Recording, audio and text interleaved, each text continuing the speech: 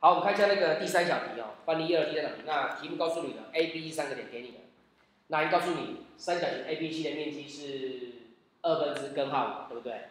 那就像刚才讲的嘛，我说你看到面积，你就返回推，想到什么东西？想到外积。好，所以我可以知道一个向量 AB， 向量 AC 的那个面积的长度呢，应该会等于根号5，因为既然是三角形的面积是2分之根号5的话。我的外积的那个长度的部分应该是面积的2倍嘛 ，OK， 然后接下来就很简单了，你只要把那个向量 AB 跟向量 AC 呢，把它的那个坐标方式把它找出来就可以了。好，所以这个可以讲的快一些。第一个向量 AB 的部分是-1、-2，向量 AC 呢，一样后面减前面，所以是 k 减1 k 减2 k 减1。OK， 所以呢，它的外积的部分呢，向量 AB 乘以向量 AC 的外积呢，就得多少？就等于，还写给你好了啦。-1、2 k 减2 k 减1，还有负的-1 k 减1 2 k 减1。还有一个-1 k 减1 k 减2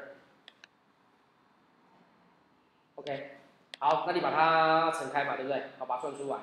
好，算出来结果呢，我快速帮你看一下，结果是等于-3k 加5，好，-3k 加5，还有这个3k 减3，还有这个1。好，那你把它的外积算出来了，所以你可以把它的那个长度呢，你把它算一下。OK， 好，这个应该等于多少？等于根号这个-3k 加5的平方，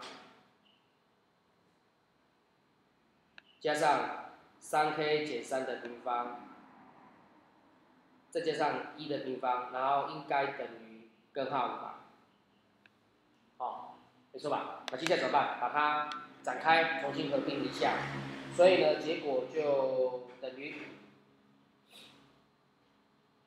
3k 平方减掉8k 加5等于0。